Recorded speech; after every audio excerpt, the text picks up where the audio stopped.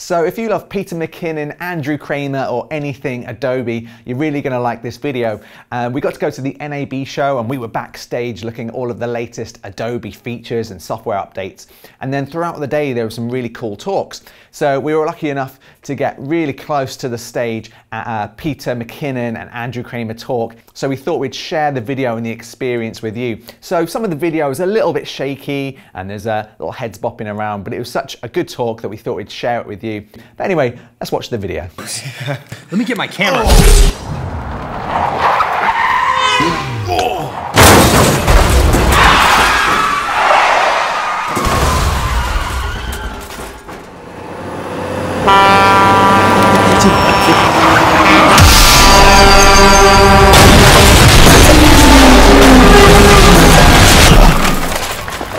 Come on!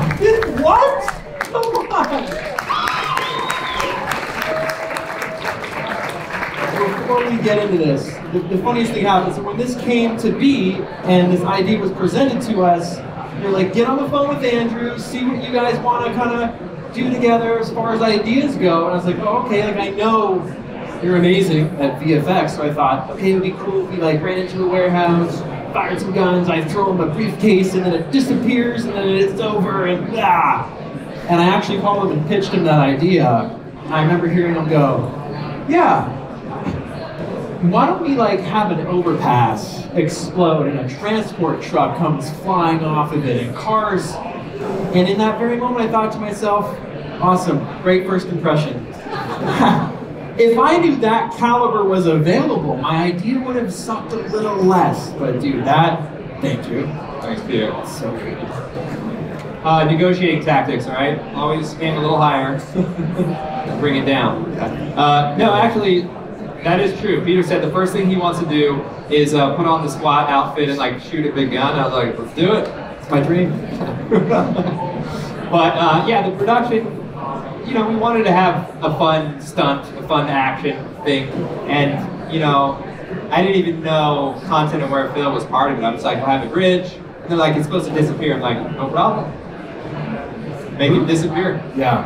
But the fun part was just coming up with ideas on like what we should do with this, right? Because every idea involves like being cruel to like people or like a boat or, you know, and it's like sandwich in someone's hands or... That was my favorite gag. Somebody eating a sandwich and then they go to erase the sandwich, but it erases the person and the sandwich falls. But we didn't have the budget, you know. Look. So we shot the whole thing in about 5 hours, and we did a lot of different bits, which was a lot of fun. Because as a vlogger, making tutorials, that kind of thing, I kind of just make it up as I go. I don't really plan it out, so I kind of just showed up here with my vlog camera, just classic P, like, wow, what's up, Andrew? And then he's over here with a storyboard and lists, and he's like, all right, we're gonna rock this out. We got different bits that we're gonna do, so it was really interesting to see his mind work in that regard versus, you know, flying by the seat of your pants all day, every day. And it turned out awesome. Yeah, so obviously we shot it all on a green screen. Some keys better than others. But given when we have 8 days to do about 50 visual effect shots, yeah. I should give a big shout out to the video co-pilot crew, Desi, Trevor, Jake, Fabian, like these guys. Good job, guys. It took me 8 days just to make the vlog, and then you did that. But you know, it was just a fun challenge to try to create something that was, you know, part of your vlog, but also a little bit crazy because you know I like that kind of stuff. Yeah. Should we show them the little bonus secret ending at the very end? Yeah, so I see. There's just this little extra. Little extra.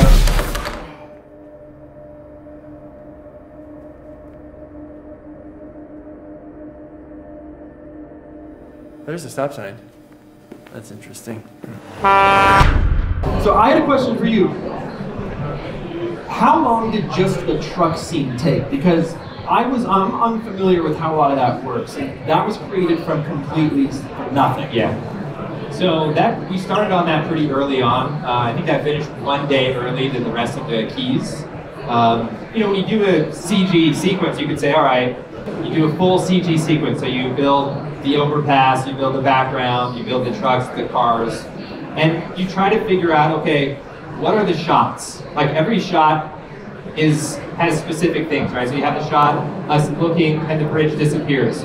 You have the shot, you know, on the ledge where one car goes over, and then you have the shot down below. And so you try to sync it all up into one sequence, because that way then you can just move the camera around and get the different shots. You don't have to create a unique scene for each truck, each bit.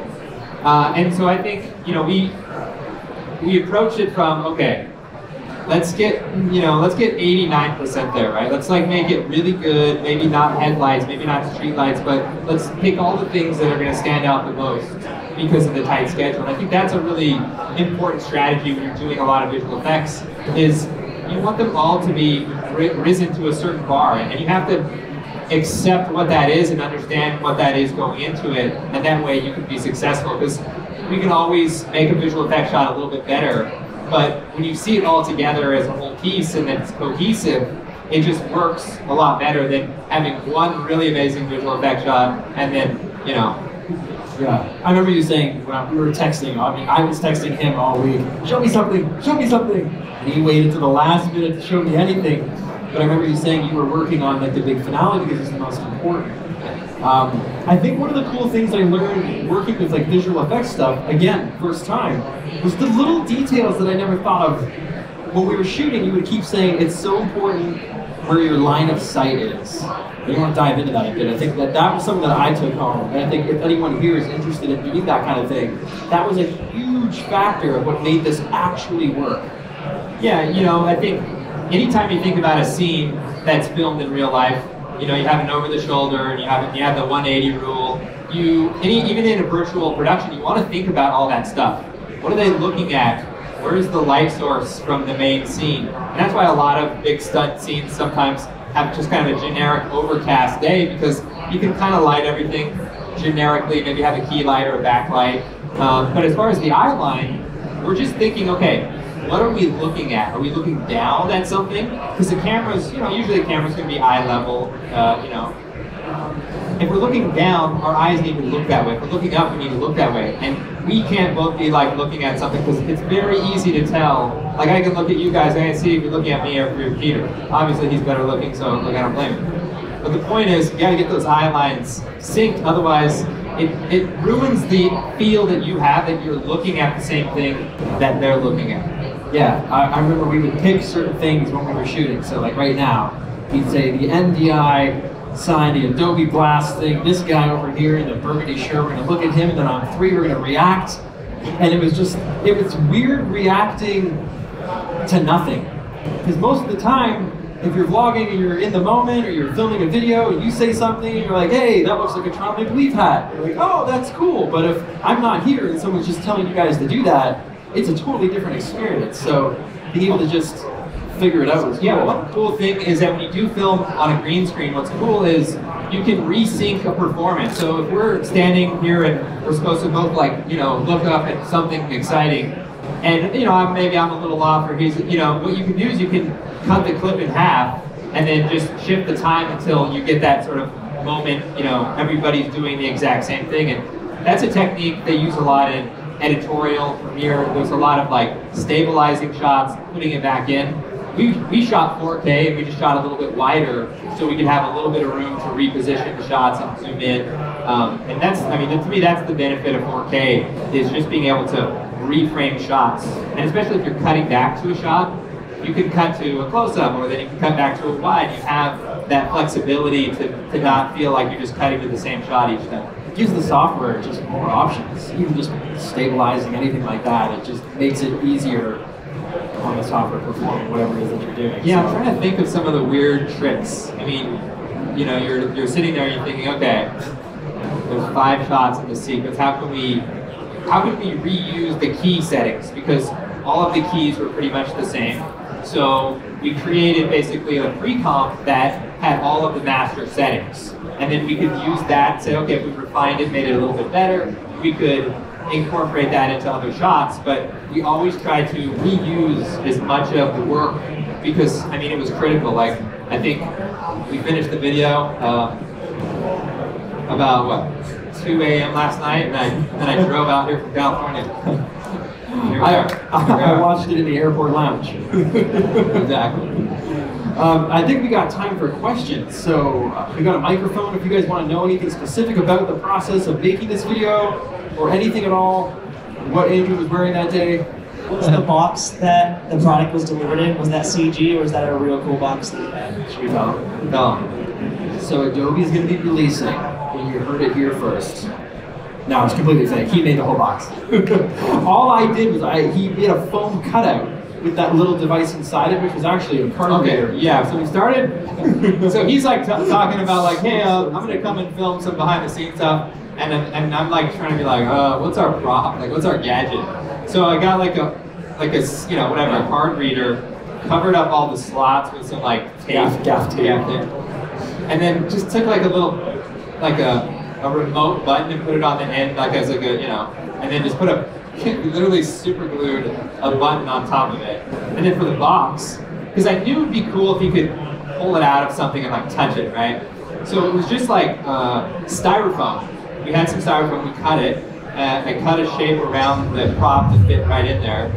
And then when he's reaching into it, so to give you an idea, when he's reaching into it, we put a green screen behind his hand. And so then he's reaching into it, and then what we did is we created a box that was behind the foam and in front of the foam, but also behind his hand. So you're basically CGing the box underneath the styrofoam so that it looks like it's one piece. And then our CG artist, Ramiro, he even has like shadow casting on the box as it's lifting up. You know, these guys. I don't know, maybe by show of hands, anyone else feel like they're going to get a nosebleed just listening to how that was done? Just me. Thanks for your question, man.